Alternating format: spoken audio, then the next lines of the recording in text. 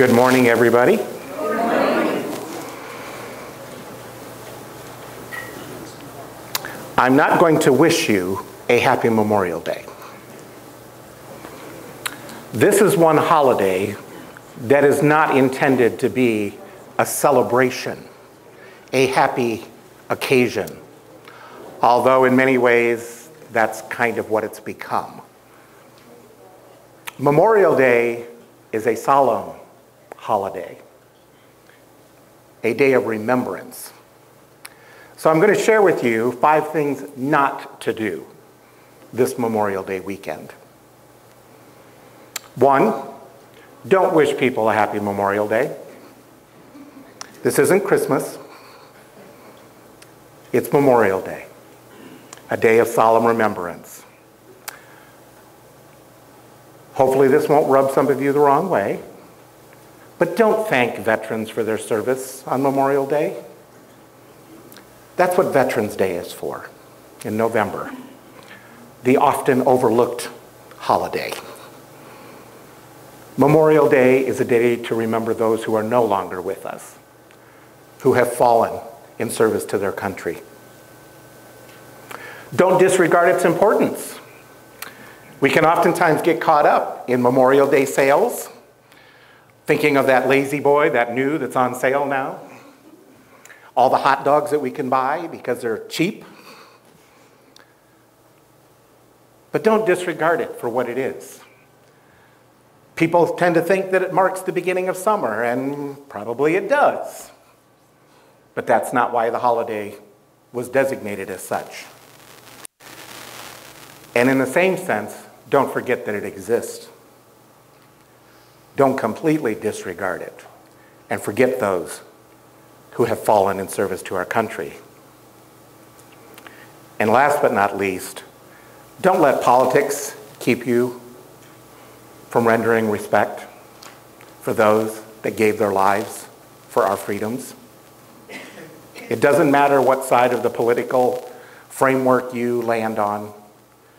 Men and women have gone to war and given their lives in sacrifice for freedom. And that's what this holiday is about. It goes back to the Civil War, when men were left in the fields to just die, and no proper burial was even conceived of. All wars before that, that's what happened. Where people fell, that's usually where they laid. And it wasn't until the Civil War, and actually at the Gettysburg Address, where Abraham Lincoln gave that formal address, that it began to take hold that we need to do something to show better respect for our fallen soldiers. And out of that, now, over the years of all the wars that have been fought and all the lives that have been lost, there is now an actual system in place to either bury people in proper cemeteries where they died, or if the family wishes, they can bring the bodies home and receive a burial here.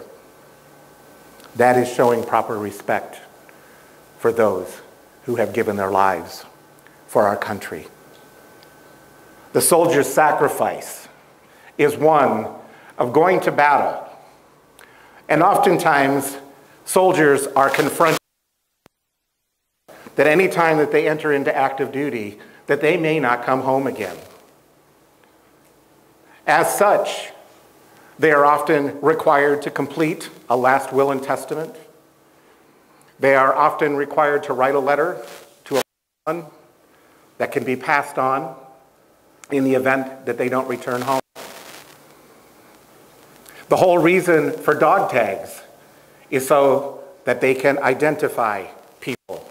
2 dog tags, one that remains with the body at all times.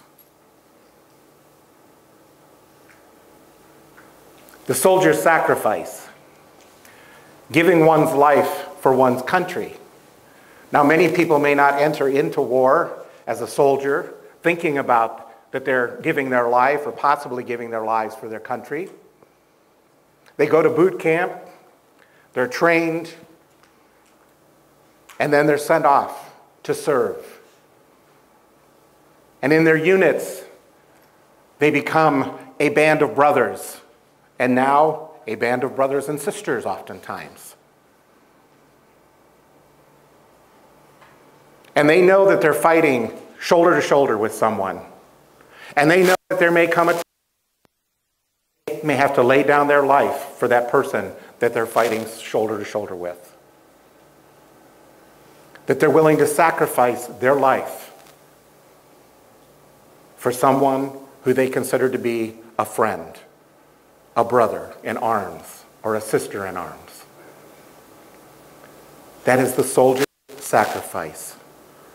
Willing to go, to put their life on the line, to give up the connection with their families, to be apart for long periods of time, sometimes not being there when a child is born or when a loved one dies, and still sacrificing all of that in order to defend freedom and to defend their brothers and sisters in arms. There is no other kind of sacrifice like that except that was given by our Lord and Savior. He gave us the example of what it means to sacrifice. In John chapter 15, the Gospel of John, John is considered the Gospel of love because he talks a lot about love.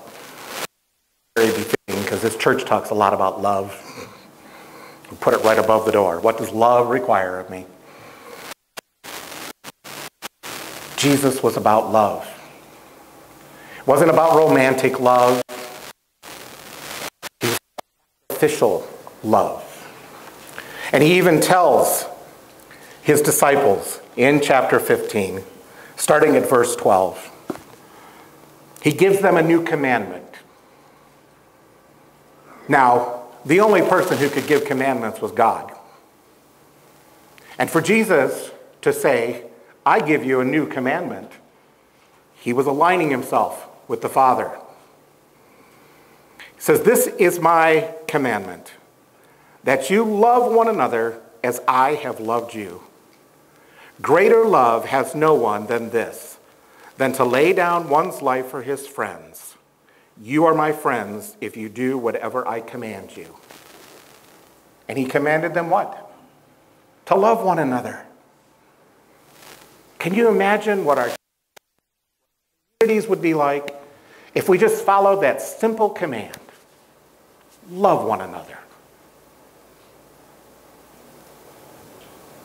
He commands us to love others as he loves us. Now, quite frankly, I don't know about you. Right. I oftentimes mess it up. To love like Jesus loved, to love completely, unconditionally, that isn't something that I can do on my own. The only way that I could possibly love as Jesus loves is if I had Jesus living in me and empowering me to love the way he loves. A sacrificial kind of love that only Jesus can give us. Great kind of love is sacrificial. Sacrifice means going without something for the good of someone else, even if it means giving up your life for your friends. That's what Jesus did. He laid down his life for his friends. He called his disciples his friends. He called everyone who followed his commands his friends. He called me his friend, and he calls you his friend because he laid down his life for you.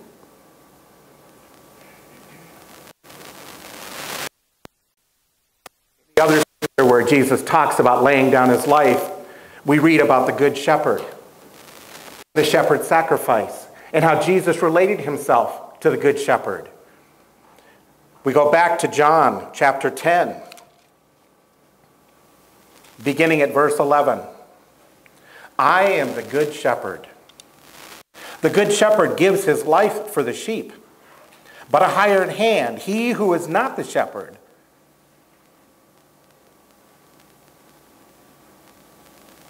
one who does not own the sheep, sees the wolf coming and leaves the sheep and flees. And the wolf catches the sheep and scatters them. The hired hand flees because he is a hired hand and does not care about the sheep. I am the good shepherd, and I know my sheep, and I am known by my own. As the Father knows me, even so I know the Father, and I lay down my life for the sheep. And the other sheep I have, which are not in this fold, them also I must bring, and they will hear my voice. And there will be one flock and one shepherd. Therefore my Father loves me, because I lay down my life, that I may take it again. No one takes it from me, but I lay it down of myself. I have power to lay it down, and I have power to take it again. This command I have received from my Father. The good shepherd. The good shepherd owns the sheep.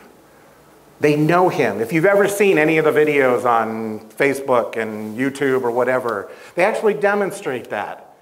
They have people come up to a fence and they call the sheep, and the sheep just keep milling about and nibbling away at the grass and everything. And the shepherd comes along and he calls them, and all the sheep flock to his voice. When we know Jesus' voice, we follow him. Follow him wherever he wants to lead us. This scripture is telling, because it's not only talking about Jesus being there, the Messiah, but he is talking about there is other sheep that are not part of this fold. He's talking about the Gentiles. And he's talking about the fact that both will come together. And Gentile, all hearing his voice and following him. Jesus said 4 times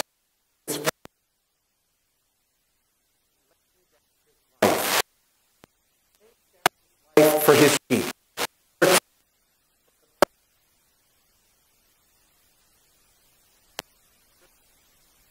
wolf coming, and the hired hand running their sheep. The religious order of the day, because they were in their own self.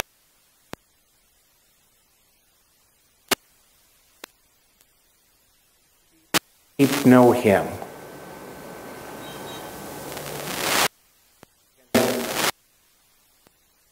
The predator, the wolf, who lurks from the predators of sin.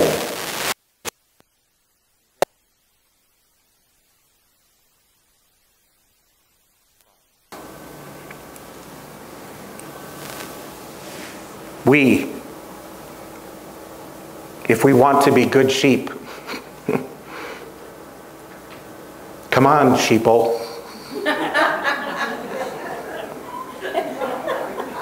If we want to be good sheep, we want to follow our shepherd, our good shepherd.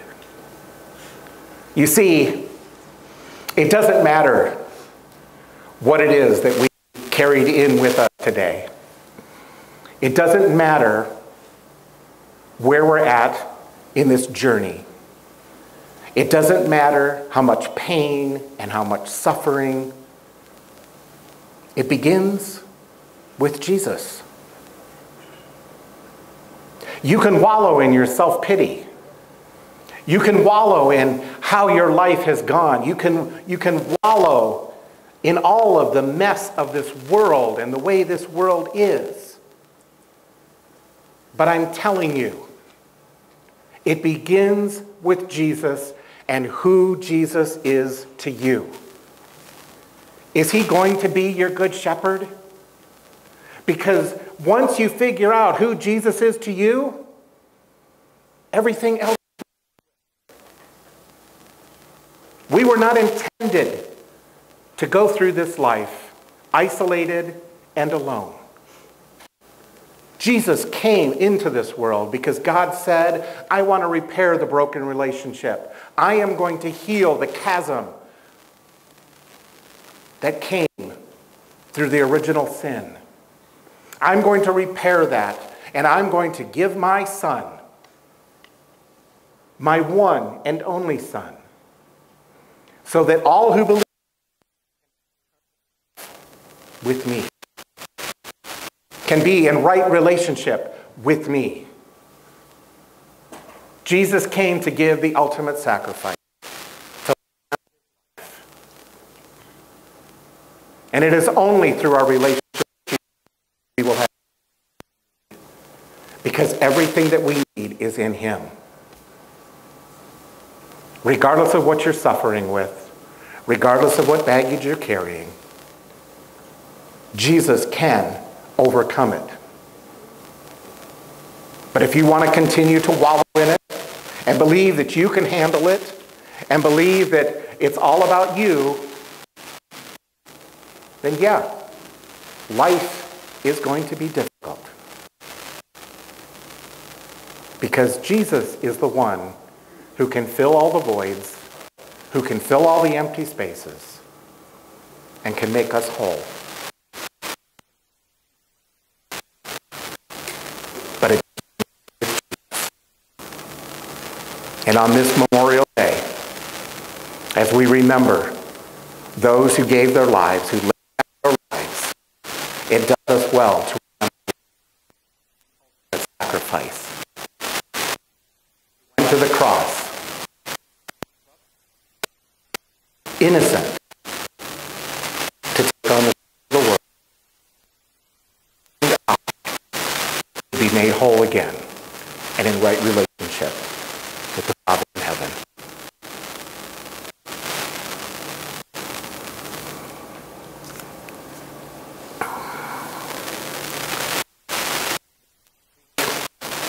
We had another announcement of people being killed. It seems to have been a rash of that lately. New York, California, and now Texas. We are uncertain what actually happened in those situations. We don't know what people threw themselves in front of someone else to possibly try and save them and giving up their lives. But we know that sacrifice is real. To lay down one's life for a friend, to give up one's life for another. We, Christians, as Christ followers, are to lead by example. We are to be the ones who are expressing love in this world. People should be able to look at a church and churches across this country and see love, not hatred, not division, not disunity. We are defined by a Creator and a Savior who laid down his life.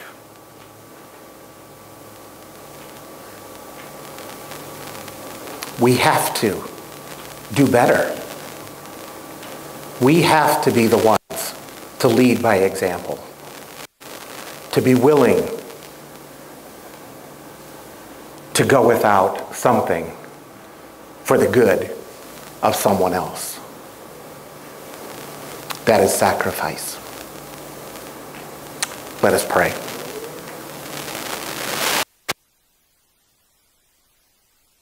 People in our midst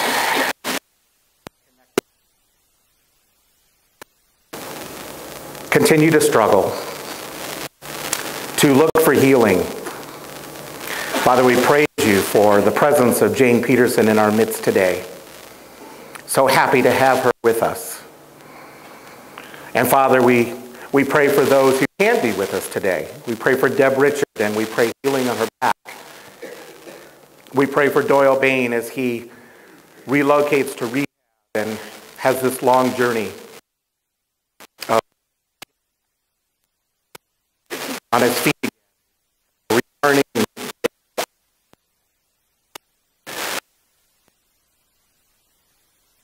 for surgery and coming through that well and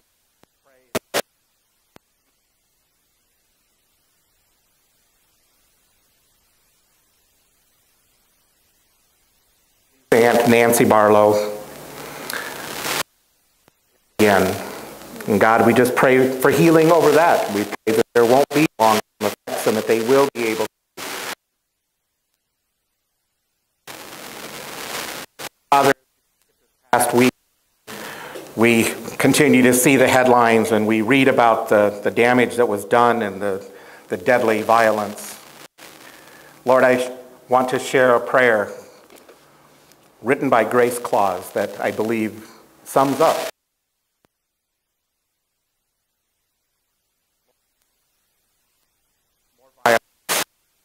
another message.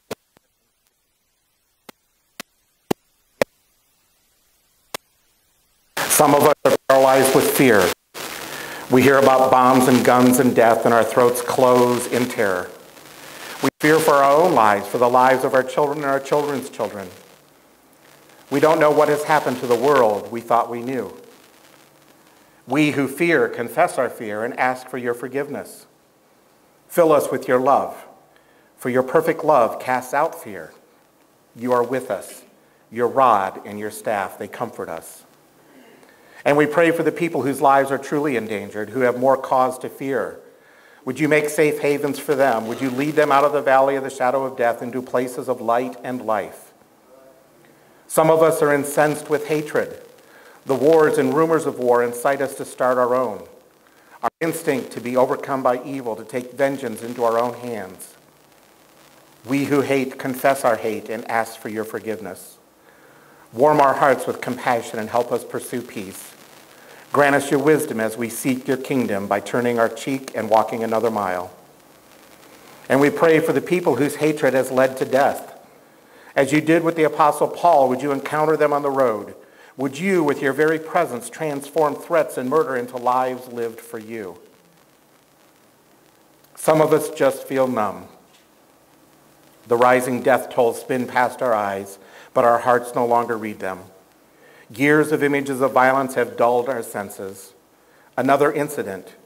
We don't even flinch anymore. We who are numb confess our numbness and ask for your forgiveness. Sharpen our senses, cause us to care, even if that means feeling the pain of heartbreaking sadness. Teach us empathy. Help us weep with those who weep. And we pray for the people who weep. Would you be their consolation? You know the pain of betrayal, of abandonment, of death. Would you heal wounds of all kinds? Would you also someday give them cause to laugh? On that day, we will laugh with those who laugh. Lord of all, gather us up, your creatures, your world, and bring an end to the violence. Come, Lord Jesus. Amen. And now let us